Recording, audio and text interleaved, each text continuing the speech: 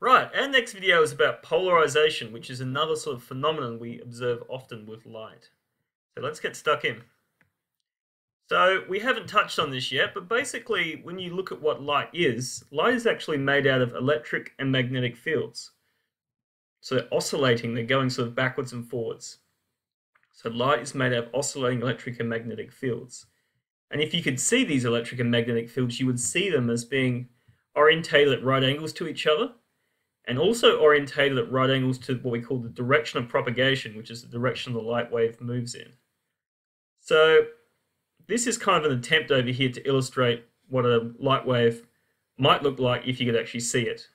So you have this electric field that's going up and down over here in the vertical direction, and then at 90 degrees to that in the horizontal direction you have a magnetic field going in and out, in and out, in and out. And then at 90 degrees to both of those, you have this arrow here which represents the direction of propagation, or in other words, the direction that the light wave as a whole is moving. So when we talk about the polarization of light, we're actually talking about the direction that its electric field points in. So in this case here, the electric field is pointing up and down, so we'd say it's in the vertical direction. So we would say the polarization of this light wave is in the vertical direction. So basically, polarization is just a way of talking about the direction of orientation for a light wave. So here we have two illustrations. First one here shows horizontal polarization. So in this case here, the electric field is going in and out in the horizontal direction. And over here we have vertical polarization with the electric field going up and down in the vertical direction. And in both cases, the electric field is at 90 degrees to the direction of propagation here. Okay, so why is this important?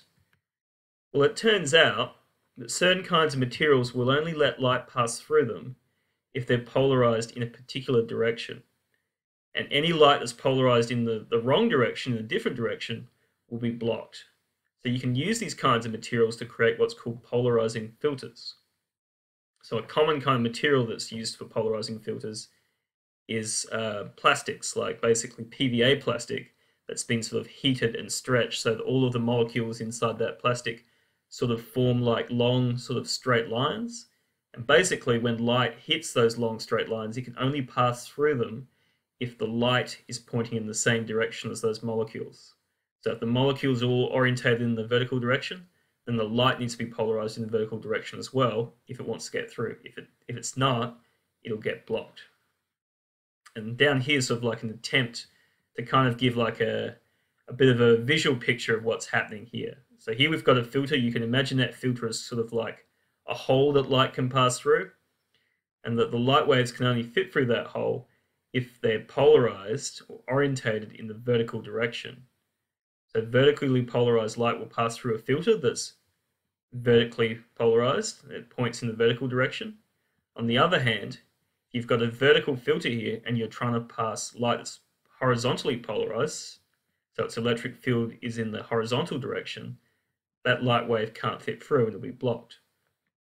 Now, most of the time when you get light, it's not all horizontally polarized or all vertically polarized. It's usually a mixture. In fact, it's light that's polarized in a million different directions. And what will happen in that case is that basically some of the light will get through, but not all of it. So if you've got like randomly polarized light, 50% of that light will be transmitted through the polarizing filter, and the other 50% will be blocked. And any light that does pass through that polarizing filter will be sort of forced into being in the same direction as the filter. So if you're passing randomly polarized light through a vertical filter like this, at the other end you'll get 50% of the original light, and all of that 50% will now be polarized in the vertical direction. So they're forced to take the same polarization direction as the filter. Now, if we have two filters, one after the other, if they're both orientated in the same direction, then that's pretty simple. The light can just pass through both. So this picture here represents light composed of two different directions. We've got some light here that's in the vertical direction, represented by this up and down arrow, and some light that's polarized in the horizontal direction, as represented here. Now, when that mixture of polarizations meets this filter here, which is obviously in the vertical direction, the vertically polarized light will pass through, the horizontal light will be blocked.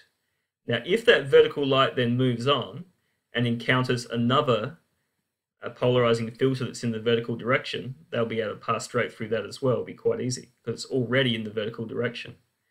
On the other hand, if you have a vertical filter here that lets through vertically polarized light, and then you have a second filter here that's horizontally polarized, you will have no light getting through both of them because there's no way that those vertically polarized light waves will be able to get through a horizontally polarized filter.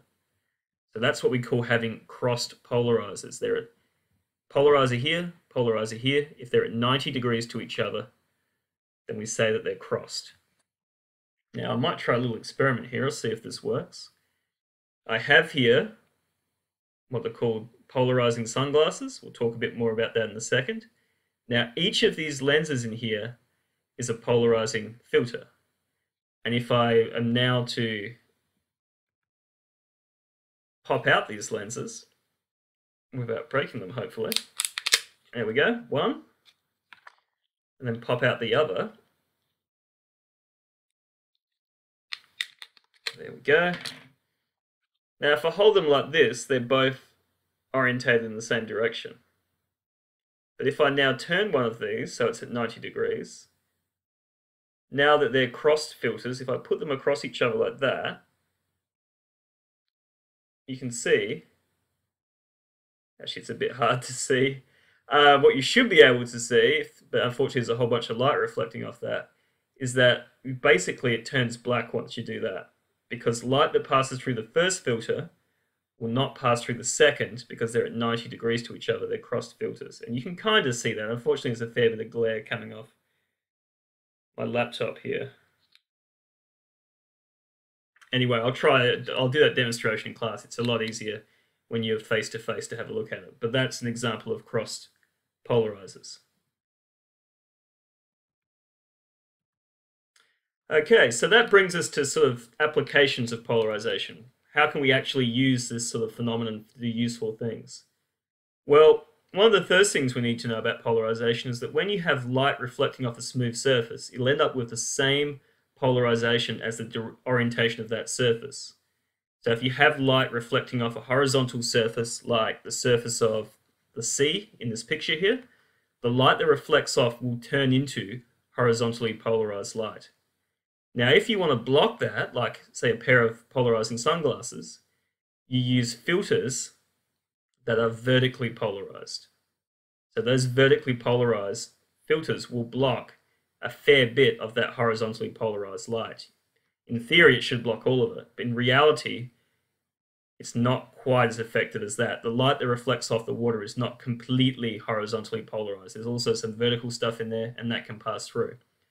But polarizing sunglasses do a very good job of blocking most of the horizontally polarized light you get reflecting off the surface of something like the sea.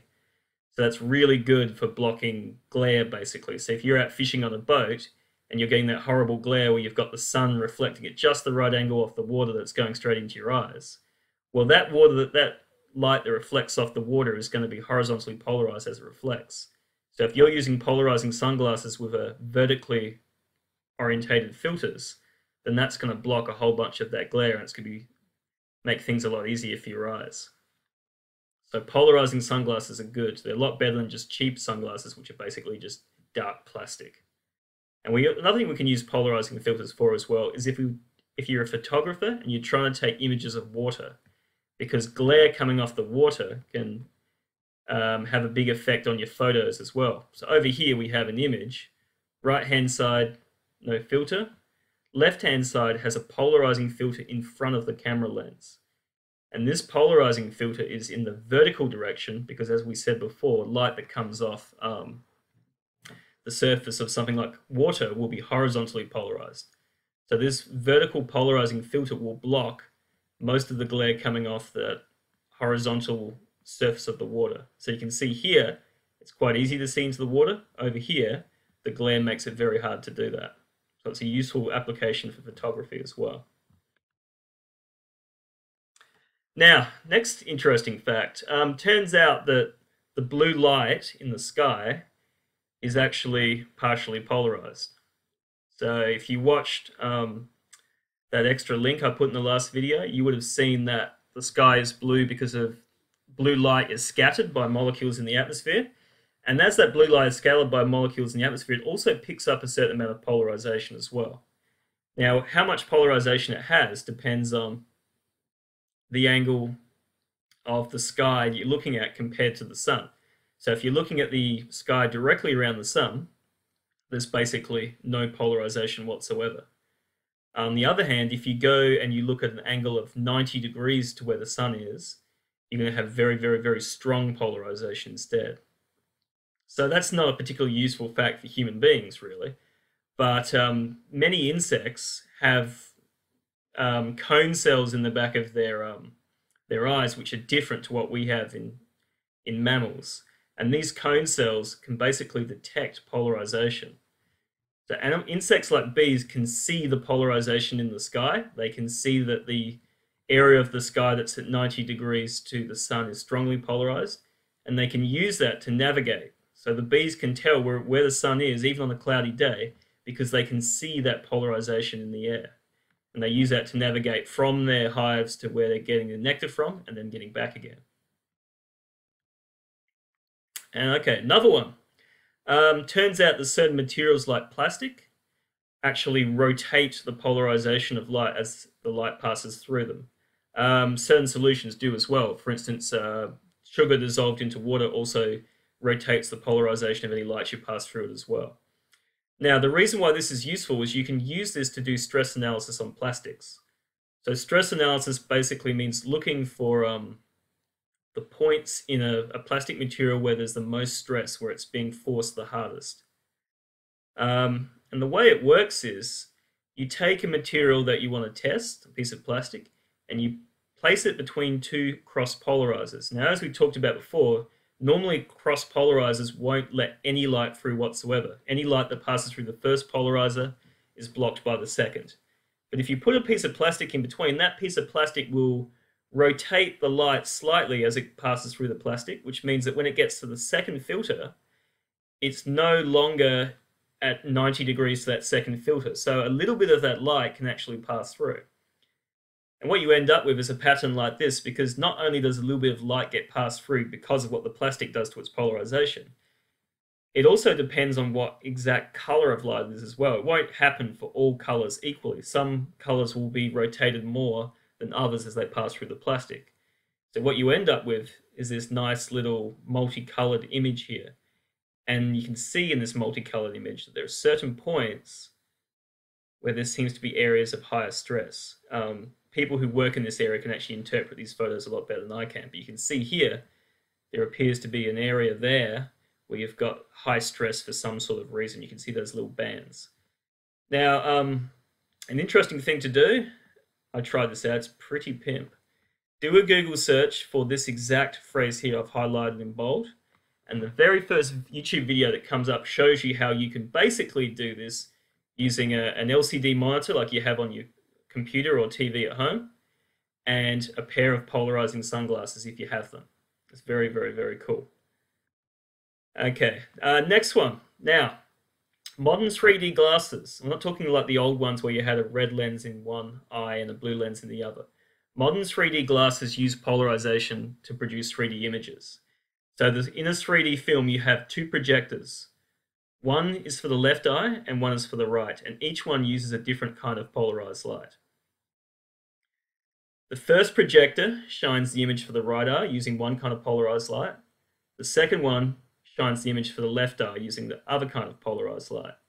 And basically, the polarized light that was intended for the left eye can pass through the left lens of your 3D glass, but can't pass through the right, whereas the light that was intended for the right eye can pass through the right lens, but can't pass through the left. So that's how you separate those two images. And it's a lot better than having to watch a red and blue film like the old 3D days.